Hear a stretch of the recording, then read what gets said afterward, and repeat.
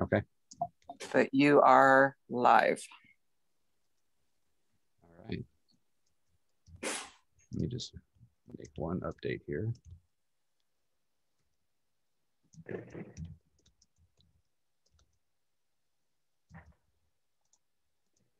All right. Hi, Okay, Michael. I just made Susan the host and I'm stepping out. There she is. Oh, I'm Thanks, sorry. I misread my calendar. No, it's okay. I got him. He's all yours.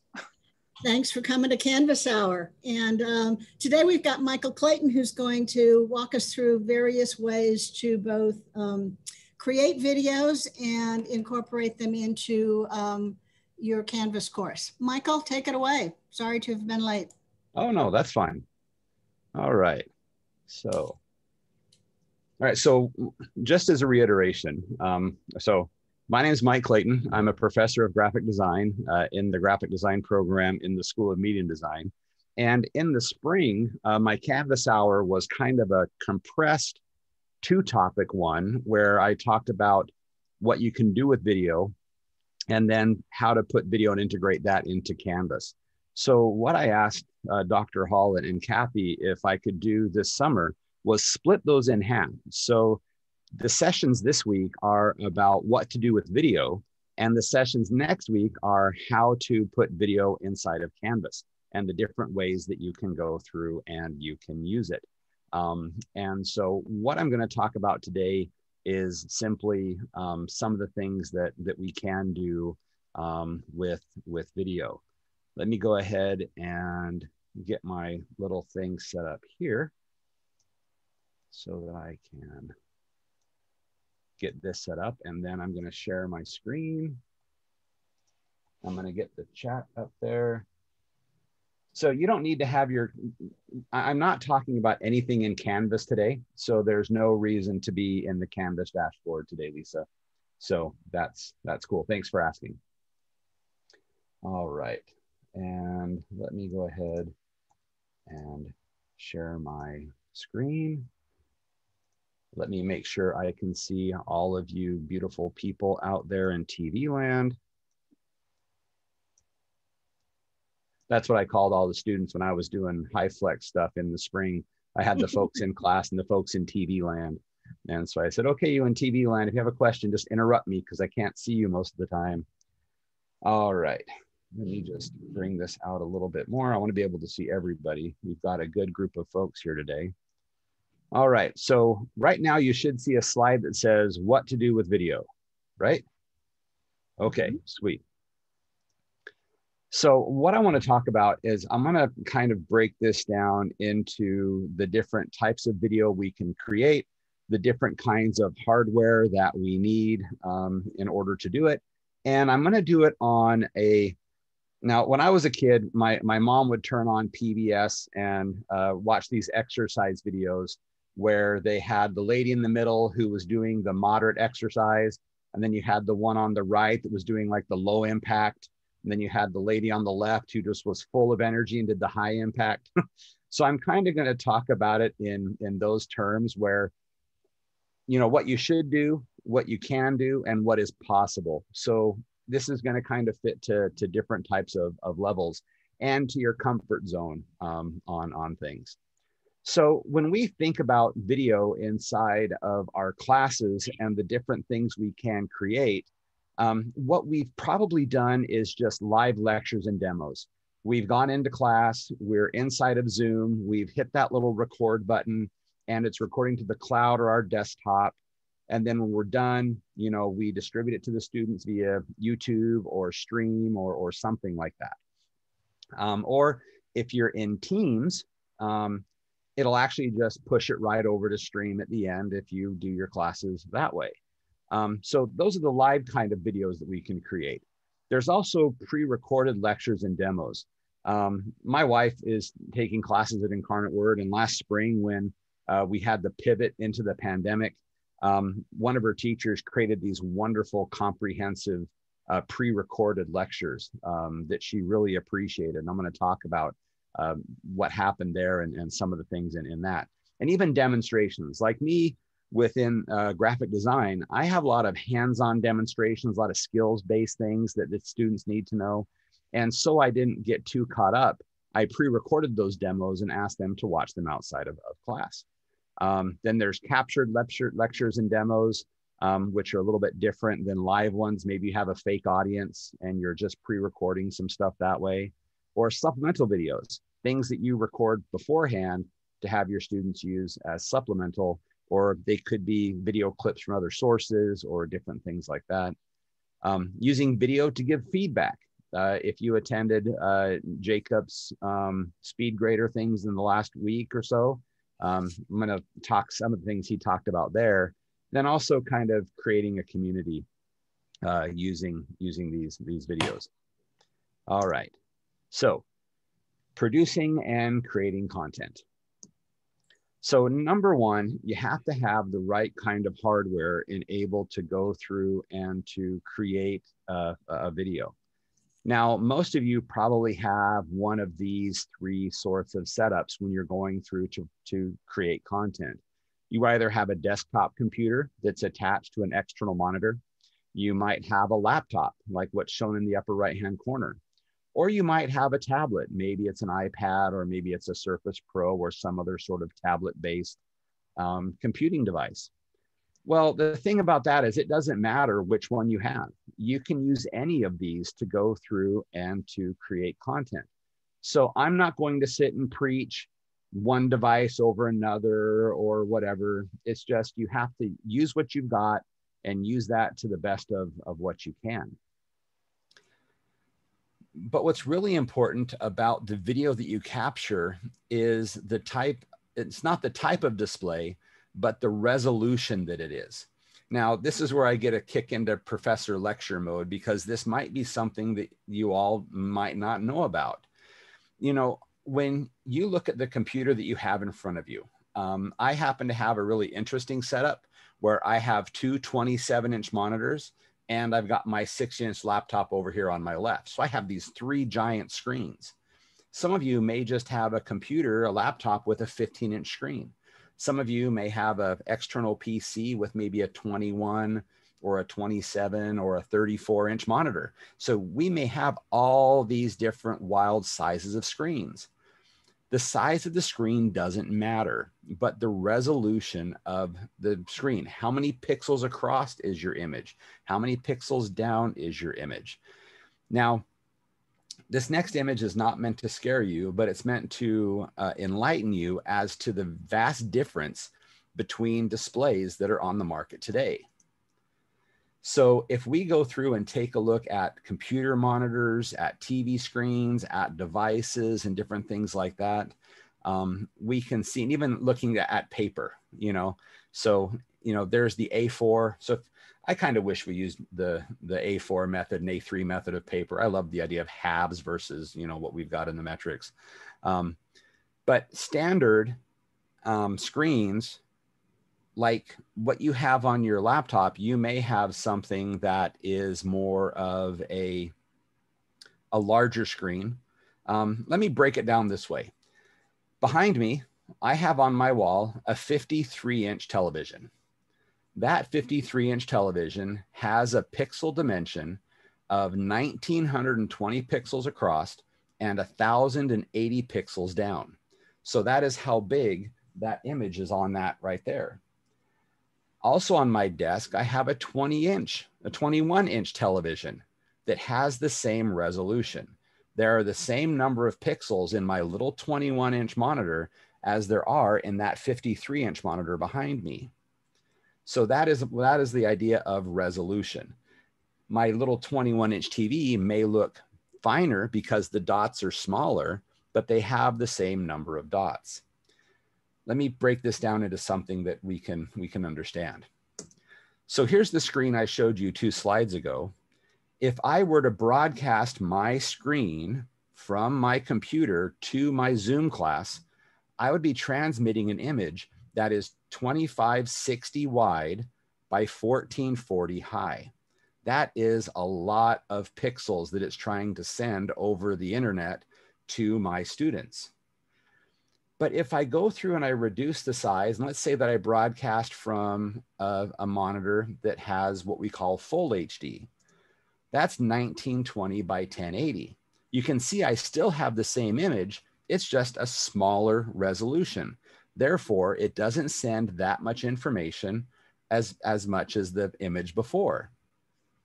But if I further reduce the resolution of my screen down to 1280 by 720, this is what we call HD. So there's full HD, there's HD, full HD, and then high quality HD. But you can see that these three images that I have stacked on each other, they contain the same information. But this small one is actually half of the size of the big one. And because I'm only pushing that much information to the students, their internet connection might be slow. They might have a small screen. They, you know, they're going to be able to see in a fine detail what it is that I'm trying to broadcast. So to put this into standard terms, when I broadcast to my students, I set my resolution of my computer to 1920 by 1080, or what we call full HD. When you guys get your little Blu-ray players or your video game systems, those all broadcast in full HD. So if a student has a screen that can handle the full image, which 90% of the students do, this is what they're going to see when I broadcast a demo. They'll be able to read the type clearly. They'll be able to see my examples. Everything's great.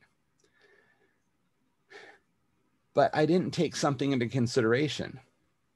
Sometimes students aren't watching my lectures and demonstrations on their laptop. They might have their laptop open taking notes or working along the problem with me. And what they do is they've got their cell phone turned sideways, stuck in the corner, and this is what they see. This is the image that I'm broadcasting. This is the image they're receiving.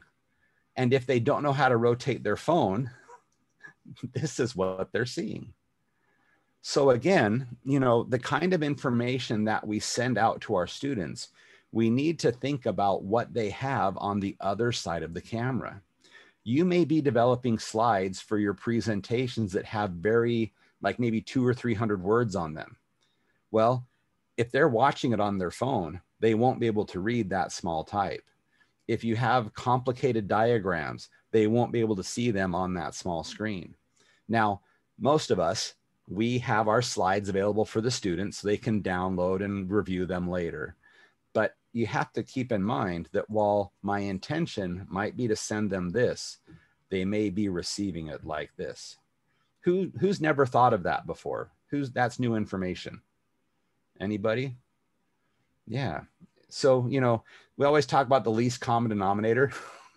You know, that's kind of what we have to think of when it comes to technology, because really, there are so many different types of laptops and devices and tablets and phones and screens that are out there that we really should do the best we can to deliver the content to our students. So my recommendation, if you know how to go into your computer, so if you have like a 21-inch monitor or a 20-inch monitor, your screen is probably set to a full HD, which is 1920 by 1080. That is perfect. But if you have a larger monitor, like I've got a 27, I've seen some 31, some bigger screens, those have more pixels, but you can actually go down into your system and reduce the resolution of your monitor so you can capture a smaller video source to send to your students. Okay. If you need some help with that, go ahead and reach out to me or to Terry or to anyone out there, and we can help you to reduce the size of your screen so you can capture better stuff. All right. Any questions about resolution? Michael? Yes. I just checked chat and you're not listed, so I can't send you a chat. So excuse me, I'll speak. How does one change resolution? So sister, what kind of laptop or computer do you have? Do you have a PC or a Macintosh? I have a PC, and right now I'm working on a UIW Dell. Okay. So if you go into like your properties inside of it, there's going to be something about the screen or monitor. and you can go in there and you can see what resolution your screen is set to. If you're using a standard Dell laptop from the university, your resolution is more than likely already 1920 by 1080. So you're safe. Thank you. You're welcome. If you're on a Mac, you just go into your system preferences, go into your monitors, and you can choose a scale of what you're looking for. And you can just keep dropping them down until you find a scale that you're comfortable with. All right. So that's the screen. So again, screen is really what's important, and sending the right kind of content along. I had a student who had a huge 4K monitor that is like 3,600 pixels wide by 2,600 pixels high. And when I had him share his screen in the class, all of a sudden, no one could read anything on the screen because it was sharing something so large and trying to squeeze it into something so small. So again, that might be why if students are sharing their screen during class, you may notice this video size jump in what you download from Zoom and stuff like that. And that's because you might have students that have those large screens. It might be nice to have something that big, but you know, I don't. All right. So let's talk about the camera, right? I know we all just kind of got thrown into this. Someone says, don't call it distance learning, call it crisis learning, right? But so I'm going to talk about the different kind of cameras that are out there. Most of us probably just used a built-in webcam. You know, we have our laptop and it's got this little dot right in the top of our screen. And that's what we use to record our demonstrations. And what the interesting thing is I can look at the folks that are in our Canvas hour right now, and I can tell whether you have a built-in camera or a secondary camera, or you've got it propped up in a way that the camera is framing you correctly. So thank you for that, you know, because we've seen a lot of up people's noses and ceiling fans over heads and stuff like that, yeah, we want to present ourselves the best we can. And Elda, you know what I'm talking about, don't you? All right. So yeah, sometimes we have built-in webcams on our computers. If we have like an iMac, or even now some of the Dell monitors that Chris is getting for some faculty have built-in webcams right into the secondary display, which is really nice to frame us correctly in that. But hey, that's a good camera to use. Some of us might have an external camera, right? Which is what I'm using right now. I actually have several of them. So here's the one that you guys probably, if you've been on campus, they got us a bunch of these Logitech cameras that are really good that we can use to put on our monitors. And so that's what I have right here. It's really good. And you'll notice in the picture right here, there's a little ring light that's next to it. I actually have a ring light that's here on my monitor as well, so that I can be bright. And I've turned it down so that my sheen doesn't blind you, you know, as we go through this. And this is where I say, Earl, you know what I mean? So he's covering his head right now. Let the record show. All right. So webcams, external webcams are just great. But then you know how sometimes when you're watching some of those professional videos and their pictures seem so clean and so clear that you're thinking they have some giant studio grade camera? Well, yeah, they have, you know, an SLR, a digital SLR that they can connect up to their computer as a camera source. So they have a wonderful control of depth of field, and they can sharpen, and, you know, they can make everything look perfect, right?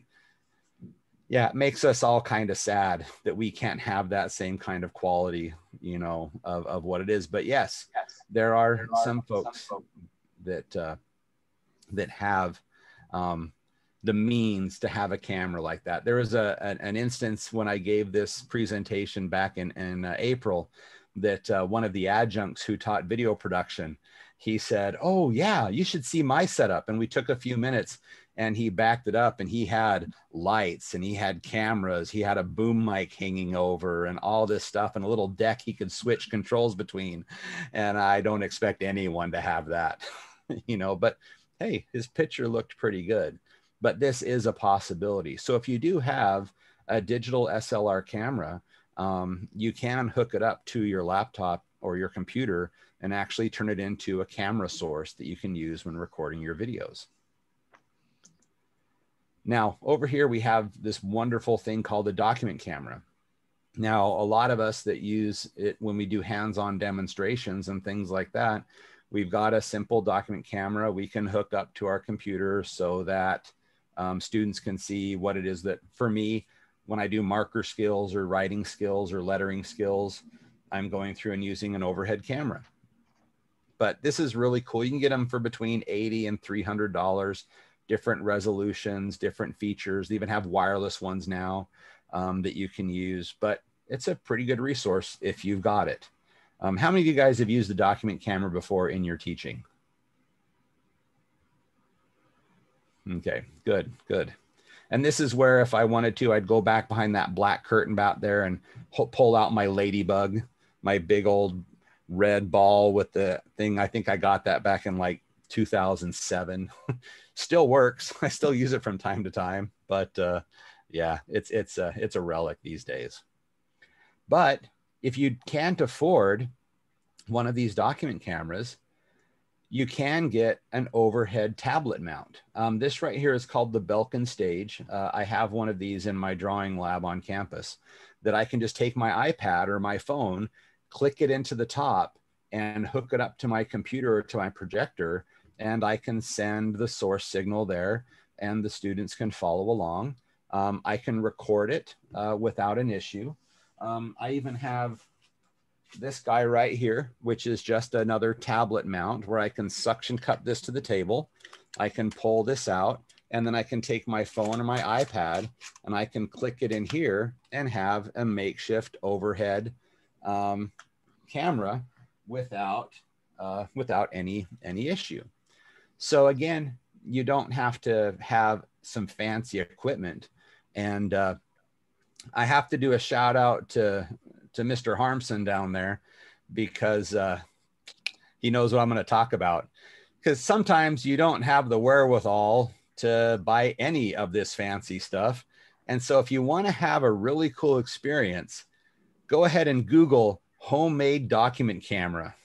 And you will see what many instructors and teachers around the world have tried to put together to create the overhead camera experience.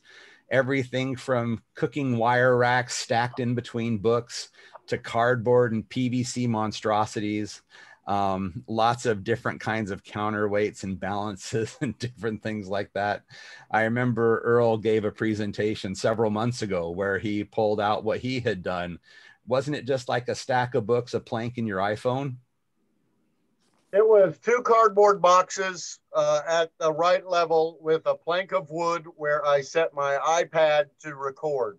Yep. The real revelation for me was lighting. I had to get the lighting right.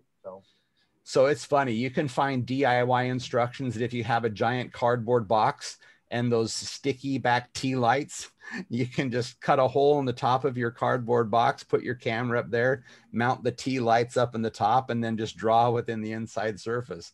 I mean, there's lots of different ways you can come up with these. So, hey, I've done it in a pinch. So has anyone tried to cobble together some sort of document camera to record content for their class? Yeah. So ingenuity, right? Or was it necessity is the mother of invention? Yep. And so, you know, it's really kind of cool. One of my favorite ones is this one right here, where if you tape a pencil to the back of your laptop screen and take a CD and angle it right, you can get a reflection of what's on your keyboard. You can put a piece of paper over it and turn it into a document camera. Again, you know, like I said, we're creative. We can come up with all sorts of things, right? Okay, so we've talked about the screen and we've talked about resolution. We've talked about cameras and different ways to capture either you speaking or some of the content you might be creating. I remember sitting and working with folks in the fashion program They had a camera mounted over the shoulder for the sewing machine, so you could see how they were setting the bobbins and that they were playing with the sergers and getting all those intricate things done. I've watched faculty within some of the technology going through and talking about computer parts and putting components together and doing the tried and true thing of having a student just hold the camera and keep moving it in and out as the faculty member was putting things together. So there's lots of ways we can go through and capture and create content. It does not need to be high quality publishable material. As long as the students get the idea and it's good enough, then that's okay. Don't get caught in the trap that you have to have 20 lights and a certain kind of, you know, whatever. As long as you can get that information across, your students will be grateful for whatever it is that they're getting, and stuff like that. So cool. So let's move on. And anyone have any questions about cameras? Just as a throw out for some of you, there is something that is called the Cam Link. This is a Cam Link 4K. It is a USB, an HDMI to USB adapter that you can use to capture any source. So if I wanted to capture something from a video game system or from a camcorder or from a camera that has an HDMI connection, I can use this and plug this directly into my computer and capture that signal. It's a little under $100, but again, it's the Cam Link 4K. And yes, that means it can go up to 4K television or 4K video sources if you need it to. But yeah, for less than $100, you can capture anything that you might need for your classes. Okay. All right. Michael, before Yes. you move on, I had a question about the monitor resolution real quick. Okay. My 24-inch monitor, I did not have it at the full HD, but now I do. But I tend to increase the size of the text so that I can see better, some things better. Yep. So I'm set at 150% rather than 100%. Good. So how does that, on the other end, for the students watching, does that affect anything when I do that? No, it doesn't. What that does is it just, and pardon the analogy, but it goes from standard text to Reader's Digest edition, you know, the large print. You know, it just kind of makes it. Right. That's what I'm trying to do when I avoid using any readers. Yeah. So if you just bump it up to Reader's Digest large print, which I try to use that in the classroom, but no one gets that anymore. So, you know, but yeah, if you can bump the text up, and that's why a lot of the slides that I prepare, if you have like 100 words on a slide, you either need to reduce the number of words or increase the number of slides. Just, you know, put an idea per slide for that. That's okay, it. so in that case, then what I see is what students are seeing then. Yes, exactly. I know you said sometimes it doesn't translate, but when it's increasing the font size, then that's what they are seeing also. Yeah, because all it is, all you're broadcasting or capturing is just the dimensions of your screen. Okay, so, perfect. Thank you. Yeah, no problem. Good question. All right. Michael? Yes. It's Michael Van Doren. Do you have any, I know you pointed out the Logitech camera. Do you have any other cameras to recommend that are reasonably priced? So Microsoft actually just came out with a new one last week. They actually have a microphone and a speaker combination. They have a webcam microphone combination. So if you go to Microsoft's website and Google webcams, it's a new little square one, and it actually has a discount for faculty. I think they take like 15% off. And it's got a really good lens on it. Plus, it has the slider to block out the camera, so that you can just turn it off that way rather than trying to find the mute video or something like that. So it has that privacy slider for that. That's a good one. some of the other, like I actually have 4 of these Logitech cameras because I have a drawing setup that has an overhead looking down on my table, one that's going over my shoulder to show how I hold my hand when I'm holding markers and stuff like that, and then one pointing at my face so that they can see lots of different things. And I have that set up for me. Then I have a 4th floater one in case I need to capture another angle of what it is that I'm working on, so my hand's not in the way, and stuff like that. It's complicated, but it works for me. Thank you. Thank you. You're welcome. Good practical information. Appreciate it. No problem. Oh, and I wasn't going to, let me. So I showed this to Kathy Botero, and some of you in the education space. There's a company out there called Capture Thought that I got this thing right here. This is a 3-ring binder thing that you can just put into a standard binder. But what it is, it's used for kids and other things in the elementary school space, where just to kind of show this. So if they've got this in their binder, they can actually just magnetically click this off. And what it is it is a stand that they take the legs out like this. They flip this up like that, and they can take a standard cell phone and turn on the video and set it right here at the top. And then when they set this down in front of them, they can actually have a little space underneath where they can record what it is that they're doing. On the back of the little plastic thing is a whiteboard and a marker that they can slide out. And there is a notch underneath the stand. So when they take this, and let me just kind of, I'll jury rig my camera so you can see it. It just kind of slides back underneath here. And because the camera is up here on the top, let me go ahead and let me set this back for a second. Let me turn this video, let me turn this camera capture on.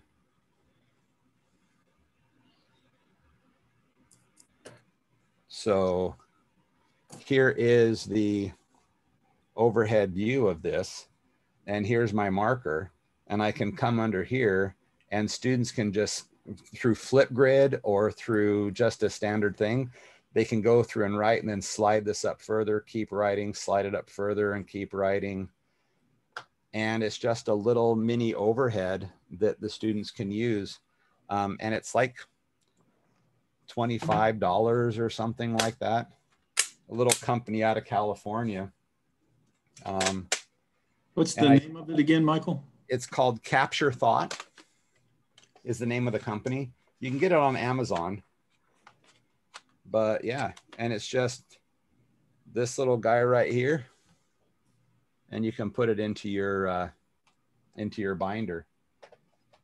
And they sell them in packs. So if you can get and they actually have a program where they work with elementary and middle school kids, where they'll actually work with you and maybe send you 1 or 2 to try out.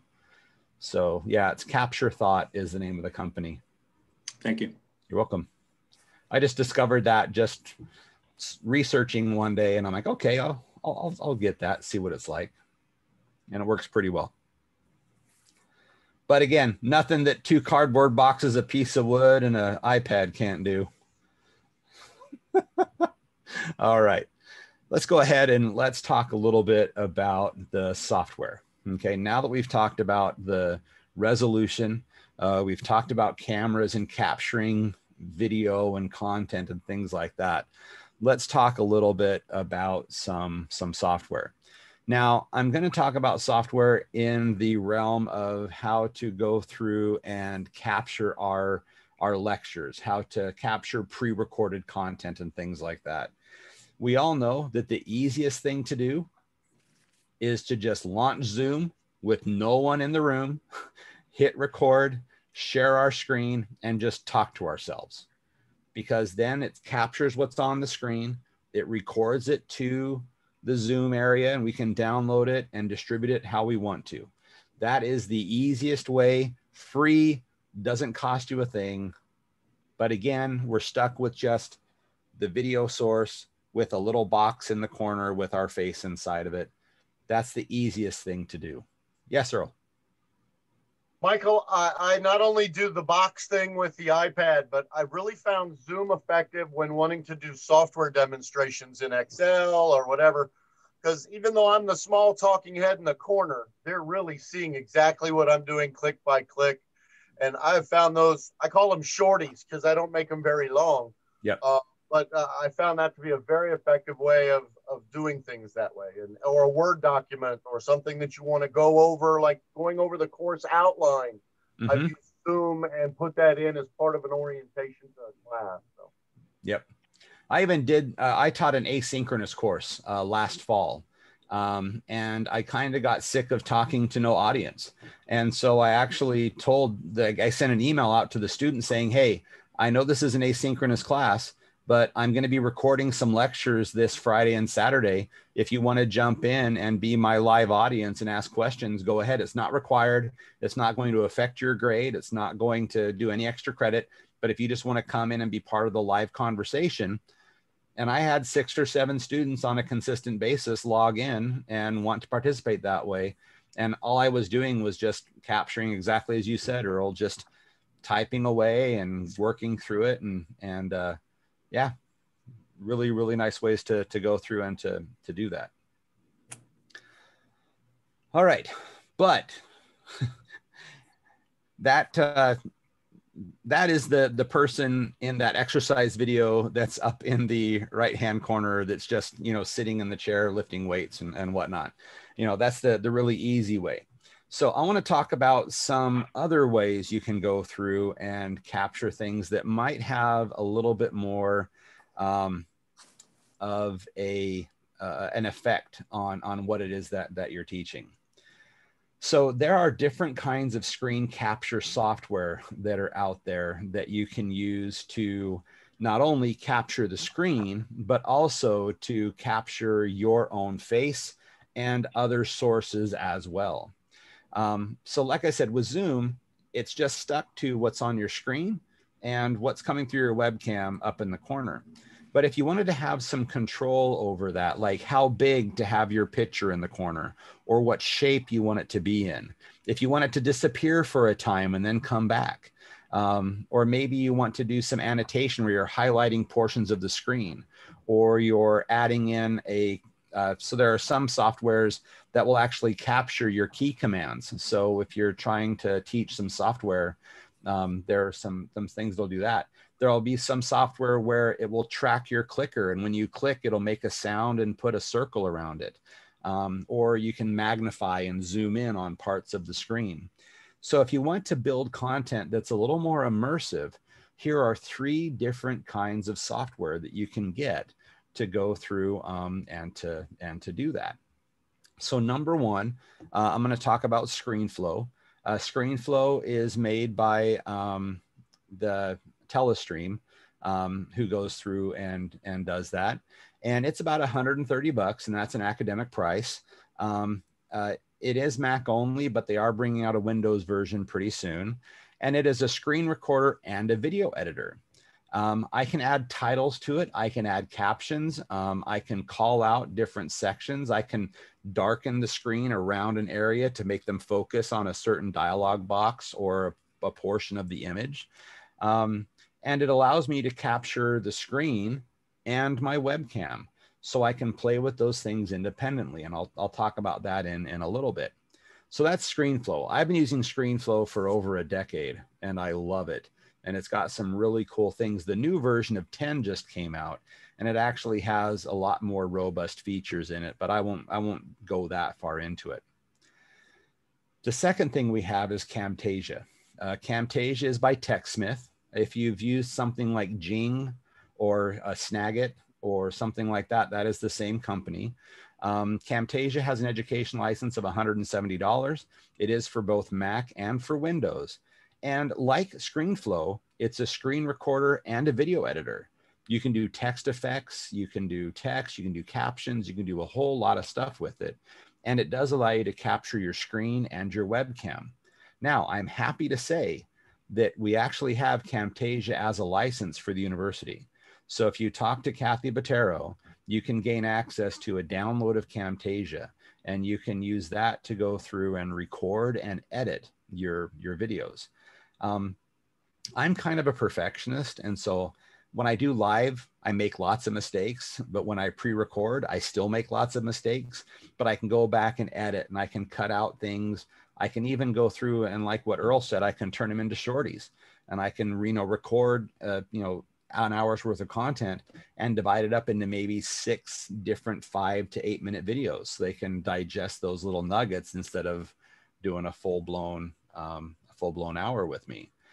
So if you want to use Camtasia, like I said, talk to Kathy Botero, and she can instruct you on how to get a download of that.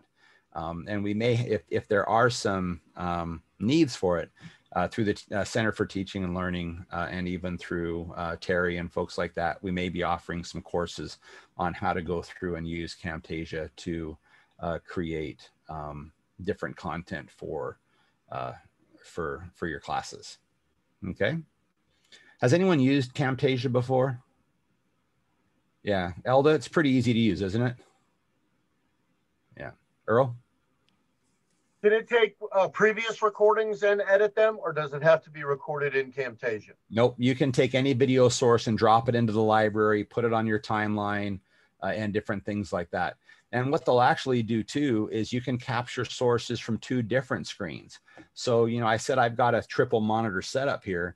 If I'm coding on one screen and I'm showing the prototype on the other, I can actually bring those both in, scale them down, and students can see both at the same time. Or I can even do fades between the 2 and stuff like that. So depending upon, how involved you want to get, you can get pretty good with it. Gail put a comment in the chat about having some problems with PowerPoint and Camtasia. Gail, you want to say anything more about that? So one thing that I'd like to do is have the PowerPoint and I narrate it and have me in the little box in the corner. And Camtasia does not always do that. They will sometimes say, well, we're working real well. And then when you play it back, you've got this black box where your face should be. Really? Now, I don't know, maybe students would rather see the black box, but I'd rather they saw my face. I don't have a lot of experience with Camtasia, and I don't have a lot of experience with PowerPoint either. I'm sorry, I'm a Mac guy. I'm a Keynote. I know enough PowerPoint to make me dangerous. But well, Streamlab does the same thing. One time it'll work, next time it won't work. Yeah, and that's what's fickle about some of those things. So maybe we can recreate the problem and try to help you out with it. Okay, I'll get a hold of Kathy and ask her if she can give me a hand with it then. Cool. Okay, good question though. All right. Someone says that they're at 200%.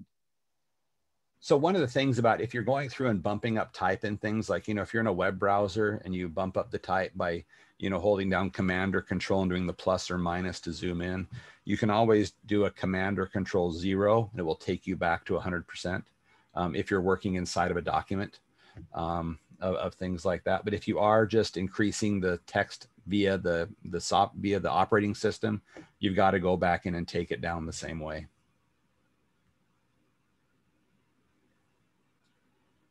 Now, and to go to Lisa's comment, she says, can you increase your screen? So I don't know if you're talking about increasing your screen size or just in. No, that was back when you were showing that little device that students can do to write. So you're golden. Oh, yeah, so it was really funny. Someone asked if those document cameras had zoom, and I said some do, but some have a built-in manual zoom where you pick the object up and move it closer to the camera. But anyway, I digress. No worries. Thank you. No problem. All right. So this last one that's on this screen, this is Streamlabs OBS, Open Broadcasting System. This is open source. This is free. This is something you can download for Mac or PC. And all it does is it captures different video sources. If you've got kids or no students that watch streaming things like Twitch and Discord and stuff like that, where they're watching people play a video game and they're also seeing a tracked thing of who's subscribing or their face in the corner. It's often done through something like Streamlabs, where what you can do is you can, and that's what I use to capture my complicated demos, where I can bring 4 sources in at the same time. I can predefine my screens to say, okay, pull the content from camera 1 and put it here, camera 2 and put it here, use this image as a background, and then I can make a second screen that maybe sources cameras 2, 3, and 4, and maybe another screen that just sources camera 3. And much like a real video production studio, I can use key commands to fade between the different screens. And on the fly, I can go from a camera pointed to my face to a camera pointing over at the content that I'm drawing on my table. And I can hook up different microphones. I can have multiple microphone sources, different things like that. So it is a whole broadcasting studio that is open source and free, but it has a little bit of a learning curve. And you can either broadcast live or you can record the content that it is that you're doing. With me and my research into video game interface design, I have a system set up where I can capture content from my consoles as I'm talking into a camera. And it even has a camera on my hand showing how the controls or the interactions work. So I can build these complicated systems, much like what they can do within fashion when using the sewing machine or going within a chem lab, to show an experiment. You can have a camera on, this burner in this beaker. You can have a camera on this and a camera on the person talking. So you can go through and create a full video production just using that software. But, as Gail says, it is kind of fickle sometimes in the way that it captures and chooses not to capture stuff. But if you want to put together some more complicated demonstrations, Streamlabs is a really good way to go. Have you ever built any sort of complicated demos with that, Gail, or is it just kind of just using it to capture basic content? No, I've done what I consider complicated, but other people probably wouldn't. I do a lot of the PowerPoint, and I've used the whiteboard a lot connected to the computer. Mm-hmm. And of course, another thing that I do quite often is I use my phone and I record me doing something on my phone and then put it into Stream, the Stream that we use for Canvas. That's about as complicated as I get. Okay. But trying to get myself being seen working with that PowerPoint just didn't work well with either one. So I'm wondering if I can try it with the Stream or with Zoom even. If I could capture and do it with Zoom, that might be the easiest way to go rather than trying to play games with PowerPoint. Yeah, Zoom would be good. Because I could show the PowerPoint being recorded through Zoom with a picture of me on there at the same time. Yep. It was funny. I did some videos where I had my head where they could see me and they couldn't see me. And I started doing it just so they could see me for every lecture. And in my course evaluation at the end of the term, they said we loved having his face in the corner because it wasn't like we were just listening to this omnipresent voice. Right. They could actually see me, and they really appreciated that connection. Right, or the black box instead. Yeah. Okay, interesting. It's probably just a source thing, but yeah, we'll figure that out. Yeah, I'll try it with Zoom and see if it works with Zoom. That might be the best way to go then. Cool. Yeah, try it. Yeah, that's what we do. We experiment. Yes, Earl. I found one of the pluses with Zoom is there's so many backgrounds you can use to set the tone, the mood. It's not all about the talking head. It's what's behind you.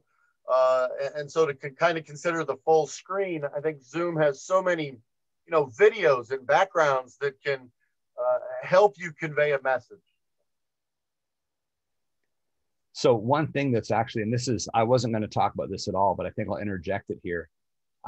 I saw a demonstration, I think it was in an ISTE a while ago, where a teacher said that they hated sharing their screen so that they were big and all the students were small, that what they actually did is they went through and created a series of backgrounds as slides, loaded them into Zoom, and then the teacher made themselves a little bit smaller, slid off to one side, and had all the content right here, and just changed her background as she was talking to bring up different words, different pictures, different shapes. So kind of like a newscaster has this little box over here showing pictures.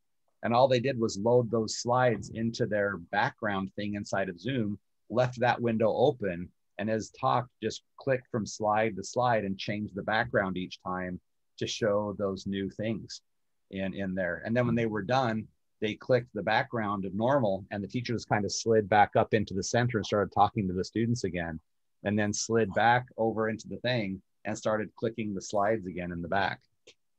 It took something to do that, to prepare for the class, but I thought that was really interesting insight. So, if it fits, if the content fits that distribution, then, you might want to try it that way. So anyway, yeah, what they did is they just went into PowerPoint and redid all their slides so it sat in 2/3 of the side of the slide, so they could have a place where they could just be sitting. And by, removing the background, yeah, it was interesting to see. All right, so let me just, we've got about 10 minutes left here. So if I were to use ScreenFlow, again, this is version 9. 10 just came out 2 weeks ago, and I haven't had a chance to update this yet. But I can go through and I can choose the source. So I can say I want to record my computer screen, and I want to record my webcam. And I can even choose the size that I want my webcam to record at. So I'm having it record at just 640 by 480. Again, it's keeping the file size small, so I'm not trying to play with so many giant sources. And then I have it capturing from my microphone, my wonderful little microphone that I've got here hanging over my head. And so I can do that. And then when I hit record, it allows me to go through and to see my screen, to interact with it as I need to. And then when I'm done, it shows me this. So it's a basic video editor where here is my video screen, standard 1920 by 1080. I've got my 2 sources of video. I've got my desktop and I've got my webcam. So I shrunk my webcam, put it down here into the corner. And then I took my screen up here and kind of reduced it 10% to make this nice black background through it. And then once I'm done editing, I can put titles in between sections. I can use call outs and different things like that to make my videos. And then I just render it, and I can render it to my desktop. I can render it to YouTube. I can render it to Vimeo. I can render it to Dropbox. I can render it to OneDrive. I can render it to a lot of different places, straight from the software. And so again, a very, very simple editor, nothing that is too crazy or too complex. If you have experience using things like Adobe Premiere, I could take these footage sources and move that into there, and I could use that to do some more fancy kind of stuff. But I don't do that. For me, this is for an audience of 20. And my students okay, they just want the content. Now, if I was doing this for an audience of 2 million, yeah, I might want to have a better source. But again, I often say that, if I put a video on YouTube and within a week I've got 100 views, I feel sad. But if I put this video into a class of 20 and I have a view of 17, I feel like a rock star because I've gotten through to 85% of my audience, of something like that. All right. So like I said, I only covered 3 little things of software. The bottom line is do what's comfortable to you. If all you need is just Zoom to record it and send it out there, perfect. Go ahead and do that. If you want to get a little more complicated with what it is, increase the presentation of it, then do something like this. Just to kind of put a pop out, normally with conferences and stuff these days, they like you to pre-record your content to send it in so people can watch it during the conference. Increase the production value of things like that, because then it will be more professional within that realm, and stuff. So anyway, that's just a plug right there. All right. So this is probably my favorite part. Best practices, right? Some things we need to take into consideration so that we create content that we are happy with and that our students will also be happy with. So some of the things, and like I said, this is just a slide. I don't have breakouts for individual things of this. It's just that number one, a camera. Make sure with the camera, it's got a good quality. It's got a good image. It's not, too overblown. It is, we talk about lighting. Like I've got this little ring light right here. If I didn't have my ring light turned on, this is what I would look like. I'm just kind of dead inside the monitor a little bit. But if I have just this little ring light right here turned on, and I can even go through and increase the brightness or reduce the brightness, and I can even change the color of the temperature of the light, it adds a little bit more of a human element to it, so that I'm not sitting in this dark corner of my studio trying to record content. So with lighting, that's great. Some places will say have some fill lights coming from the side. I don't care about that. As long as you have something coming at your face to help lighten it so they can see you and you're not hiding in a corner, that's fantastic. Number 3, framing. This is an argument I have with lots of people, right? We should be front and center to our camera, looking into our camera, interacting with the camera, talking to our students, not this, right?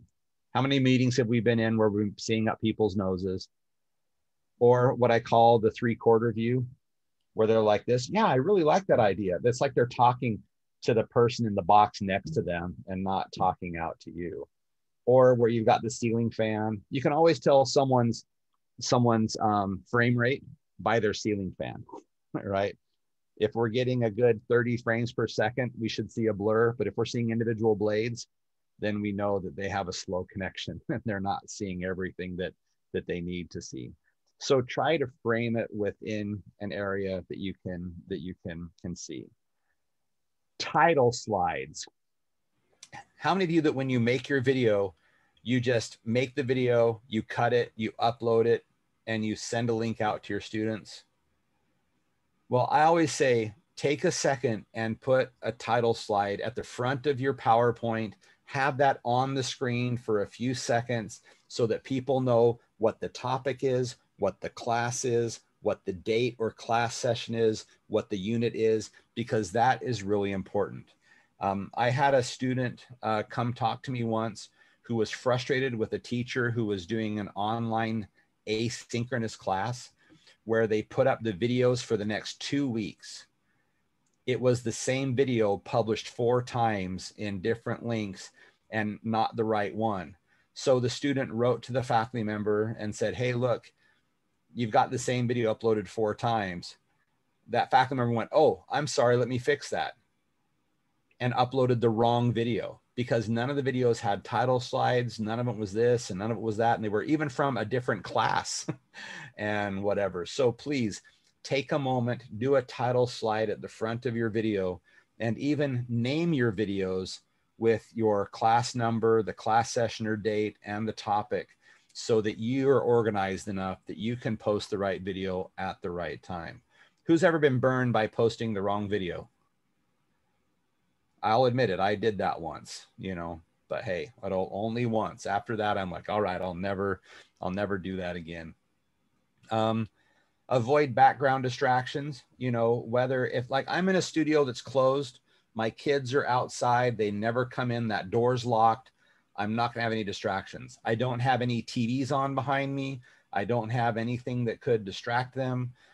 Sometimes I take everything and back up to my little black curtain back there so I have nothing behind me. You can get, green screens or little pull down screens. I want to do the nurse's station where I've got that rolling bar across my thing here and just pull the curtain shut and be the man behind the curtain for a while. And then, you know, open that back and zoom that back around.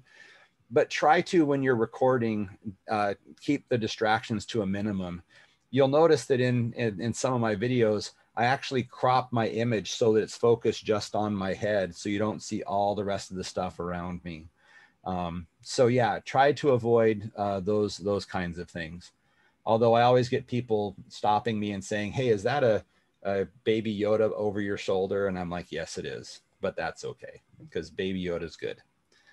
One other thing is the microphone. Now I'm going to do a little bit of a test here, and I want to see if you guys can tell the difference. So what I'm doing right now is, this is the microphone just off of my MacBook. Can you hear me okay? Does it sound all right? Well, the microphone is actually 2 feet away from me over off to my left. I'm going to change now to the microphone that is in my webcam that's sitting right here in front of me. So if I change it to, can you hear the quality difference between that microphone and this microphone? But then if I take now and I switch that to my overhead mic that I have right here, I've been talking to the whole time. How does this sound? Does this sound pretty crisp and clear? Yeah, so Yeah. the microphone that you use will really help with your class. They can understand you. It's good quality. It doesn't pop and cackle and stuff like that. I actually, on my camera, I've got a pop screen filter, so my MBs and Ps and whatnot don't kind of puff the air and blast back at it, and things like that. And yes, Laura, next week I will be doing all of the stuff in Canvas, and it's a beautiful, beautiful presentation. Come back for it. Oh, and then the next one. So microphone. How many of you guys have like the AirPods? You know, just the Apple things or the Apple microphone or whatever. Those are fantastic.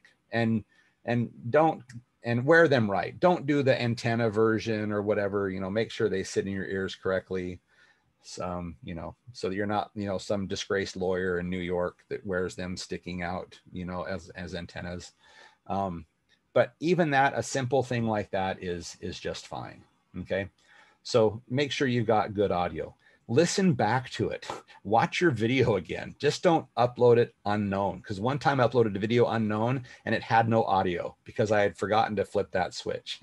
Yeah. So make mistakes once. That's my motto. And then, like Earl said before, keep them short, right? And that's one of the things I'll talk about in my Canvas presentation next week. Is I've got 2 kinds of videos: short little videos that I'll embed into Canvas, and then if I do bigger, long, like lecture captures, I'll put those into Stream or into YouTube or upload to OneDrive so they can download those and watch them on their own. But yeah, keep them short. You know, small attention span theater. Remember that from the old MTV days when they actually played music and stuff like that. So yeah, keep those videos short. The last one on hosting videos, you can host videos inside of Canvas, and I'll talk about that next week on what you can do there. I will just tell you right now that they are trackable, and you can look at analytics to see which students have watched them, how long they watched them, what parts of the video they watched, and then how they're actually stored in Canvas. And you have a limited space in there. Microsoft Stream, which the university has gads of space for us to use. I put long form lectures and demonstrations over there that the students can watch on their own. They're secure, they're stored there, and you can, and if you use Microsoft Teams, you can access those directly into your lessons and things like that. There's no way yet to embed a stream lecture into Canvas. I wish there was, but you can post a link that will take them to Stream and they can watch it over there. Yes, Earl. If by embed you mean go hit embed, copy the code, and the video shows inside Canvas, I've done that. You have? From Stream. Interesting. So I actually, and this is kind of something I talk about next week. but I actually put my videos into closed classes that can only be accessed by the students once they log in. And so there is no way to remove that protection. So if you do have it open to the public, you can bring those in and embed them. But because I put mine into a closed classroom that's private, I mean, as much as I enjoy going out to the university proper and be able to watch all the biology and the religion videos and stuff like that, I put mine behind a closed door so that only people in my class can see them. Yes, Earl.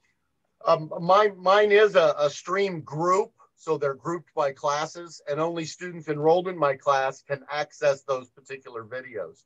Really? Okay. And so it's easy to just go, as you're in Canvas, if you want to embed a video, you just go insert, embed, go get the stream embed code, copy, paste, boom, it's in stream. And even if it's even if the group is set to private and closed, it will still load the video? Yes, it doesn't really load the video, I think. It just loads the picture. And then once they click on the video, it takes them to stream to watch it because they're in the email membership of that particular group. Okay, yeah, that's correct. But I was just wanting it to play directly into Canvas without having to jump out to another window and stuff like that. Okay. Michael, it does play in Canvas, but you do have the option of clicking stream to go to the stream so you get all the script and everything too. But it plays right in Canvas. You and I might have to have another meeting so you can walk me through it, but that's, hey, I learned something today. So, hey, this is good. Hey, we can hang out afterwards and I'll show you real quick if you want me to. All right. And then last of all, YouTube and Vimeo, those are professional places you can host your video. There's a lot of, comment and tracking and stuff like that in there that you can do. You can make them private. You can even make them public. There are some copyright issues that are in there as far as if you use other video sources or music sources and things like that. So my rule of thumb, if there's short little explainer videos that go in with your Canvas content, put them into Canvas Studio. If they are long form, you want students to watch, then make them available inside of Microsoft Stream for them. YouTube, this is just something for the outside world and other things like that. And so with that, I used to do all of that in a half an hour and then do the Canvas video stuff in another half an hour. So I'm grateful to be able to kind of do a long form on this so that you guys can get a little bit of an idea of what you can do with video. And that's what this was, is what can we do with video? We can do quite a bit of it. So any questions? Yeah, Michael, I have a question. Yes. And this is the neophyte that I am. In just downloading video, existing video from YouTube, one of the quandaries is without being subscribed, the ads that pop up and that sort of thing. Is there a way around that? I was told there was. Well, so there is a way to pull a link down and then have it not include the ads and things like that when you embed it. But I don't have enough experience on that to do that. Whenever I use YouTube, I like to credit the person that's actually created the content. And so I will just put a link out to it so it opens into an external window so that they can go to that and get all that. And I don't have to worry about any legal issues or anything like that. I can just link them to the outside. Okay. Yeah. Thank you. You're welcome. Anything else? Well, if you have any questions, please feel free to reach out and to ask questions. Like I said, I think that sometime this fall, I may do some things on Camtasia or ScreenFlow just to go through and to do any of those things. One of the things that I didn't mention in my slides is I actually keep a log. I have a hard drive that I collect all of my video lectures onto separately because they can take up a lot of space and I don't want them to take up space on my laptop since my laptop has a smaller hard drive. So having a secondary drive to store all of those files, because they can get gigabytes huge, and just store them over there. Again, with video, as far as university is concerned, if you capture a video by yourself and it is just you talking to the camera, you can use that in every class you teach in perpetuity. But if you record a lecture live with your students, you can only use it for that class. And so that's why sometimes I record lectures just that I want to use. If they're software based, and I know they're going to be around for a few semesters, I'll record those separately, independent of the students, and use those from time to time to time. But if there's some interaction there, I do know and make a note that I am only using it for that instance, for that section of that class, because of all of the privacy issues and different things like that. Michael, thank you very much. It was really informative, and I'm so glad we divided that presentation up. It filled an hour and then some. And again, I apologize for the late start. I looked at my calendar wrong this morning. Well, and thanks to everyone for letting me dodge this a day early, because I'm heading out to go see my parents tomorrow. And I just wrote Kathy last week and said, can I slide this from Tuesday to Monday? Because I want to be in the air. And I don't think Delta's Wi-Fi is that strong that I can sit there with a mask on and deliver this, over that. So thanks for being. So where are you going, Michael? Just up to Utah to visit my folks. Oh, nice. I told my wife, I said, hey, either the whole family goes or I go by myself. Because I had a trip planned last year with a personal ticket and I had a voucher. I said, I'm just going to go by myself. And my wife's taking classes at UIW right now. So she's in week 4, of the summer term, and she goes, I can't leave. Next week's week 5. And so she's like, I've got to stay, and my kids are working, so I'm like, see ya. So I'm heading to the land of the frozen chosen up in Utah, just to hang out with my folks, where it's actually hotter up there than it is down here, but there's no humidity, so I'll scorch a little bit, but it'll be fun. I've had some brothers that have had kids in the last couple of years that I haven't seen. So I'm just going to go hang out and be an uncle for a week instead of a dad. So sounds like fun. But so I will be broadcasting from my parents' house on Thursday, if for a repeat of this session. So don't come back on Thursday, come back next week. Are we repeating this thing at noon, or did this move forward? No, let me see. I'm on at 2:00 on Thursday. Okay, so next one is 2 at Thursday. Yep. And then next week, noon on Monday and 2 on Wednesday, I'll be doing the video and Canvas. Okay, great. Thanks a lot. And I'll end this for everyone. Bye-bye. Well, actually, I'm going to hang out with Earl for a minute. If you want to. Okay. So I won't end it. Thanks. Yeah. It will only take a second. It's not rocket science. So, hey, Michael, when I'm doing a module, I set up a page inside a module, and inside that page, I can insert. As I edit, you insert things, whether it's documents, text, whatever the case may be. I just click Insert, Embed. And there's also an embed button on the toolbar. Yeah. And then I go to stream. I find the video that I want to insert. And instead of just inserting the link, I insert by embed. So I get the embed code. And I copy and paste the embed code where it asks me to embed it in Canvas. So insert media. So insert and go down to embed. I think it's one of the latter selections. Gotcha. Okay. And then you got the embed code. And then I get the embed code from stream, put the embed code in there, and that's where it embeds the video. I'm heading over to that. See, Ed, I knew you could teach me something. Hey, not many people know me as Ed, but I'll take it. Remember, Earl, we've been here for a long time. Yes, sir, we have. Yes, sir, we have. Gratefully so. There's all the apps, and there's stream. And so I'm going to go into for my asynchronous class last fall, I uploaded 46 videos with a total of nearly 52 hours of content. I've done very much the same. Now it's 3 classes. For 3 courses, I've made over 170 videos. All right, so I'm just going to go in. I'm going to grab this one. So I'm going to go to share. I'm embed. going to embed. I'm going to copy that code, come in here and paste and submit. Let me save and publish. It looks like there's a problem. Setting in your browser is blocked cookies, disabled this. Open in a new window.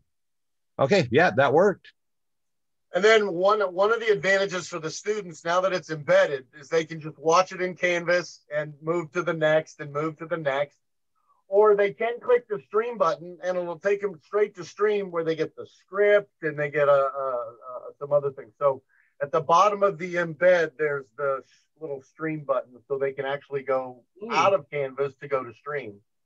Okay. Well, I'm going to add a couple of slides to my thing for next week then. And I'm going to put thanks Ed down in the corner and no one will know. No one will know. No one will know. No one will know. But I originally just thought, when it was Blackboard, I just put in links. And I think it functionally worked well, but it's just slicker and neater, especially in Canvas, because I think Canvas is prettier than Blackboard, if you will. Yep. For them to just be able to watch it in there, move to the next, previous, next. I like the way they can flow through the module and the pages. And I think it just sets it up. And if you have a title page like you're talking about, sometimes that title page is the first thing that shows. So it's, video chapter 10, number 2 on blah, blah, blah. And that shows right up top sometimes. Yeah. So for me, this is what I have. This is my title slide. Yeah. It's got this in here. It has the class name, the section, the name of the course, and this. And I love the, the transcript inside of Stream and the captions you can have there. But yeah, every single video is the same template of the same front screen. Even me, see how I'm cropped so you can't see a lot of the distractions on the side. Yeah. And so, yeah, when I come in here and go back to my videos, you can see sometimes I'll slide things around to where I'll have my face a little bit bigger, just sitting up in a corner, because I'm just showing other things going around. But yeah, it's daunting sometimes. Now, Susan, maybe just a quick question is, one of the reasons I think we use Stream is for accessibility, disability accessibility. And so that's why I kind of like making sure it's a stream that they can get to. So if they want to read the script, because audio is bad or something, it's pretty easy for them to go in and out of Stream and Canvas pretty fluid.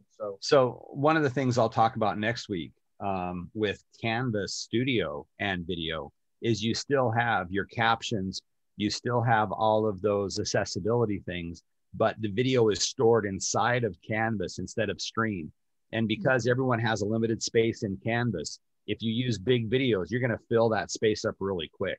So that's why I advocate, if you have small little, 1 to 4 minute videos and you want to track them and see the students have got that or integrate them into the video quiz, then do that inside of Canvas. Otherwise, put it all out into Stream. Yeah.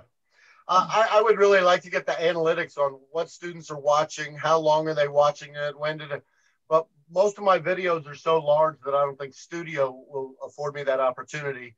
And that's a little more micromanaging than I think I'd like to do. But yeah. And that's why when I do, like, I'll do little videos for explaining projects, and I'll put that, because that's only going to be 3 to 4 minutes long. I'll put it in there, be able to track that. And then I can also see, okay, this assignment's due in 12 hours. Who's actually watched the prep video? Correct. And everything. That's correct. It's in, because then I can email students saying, I know you haven't watched it yet. Exactly. Oh, the things we can do. Exactly. I don't think the students realized how much Big Brother's really watching. No, I think not. So, all right, sweet. Okay, well, you guys have a wonderful rest of your day. You too. Bye-bye. Thanks a bunch. Bye.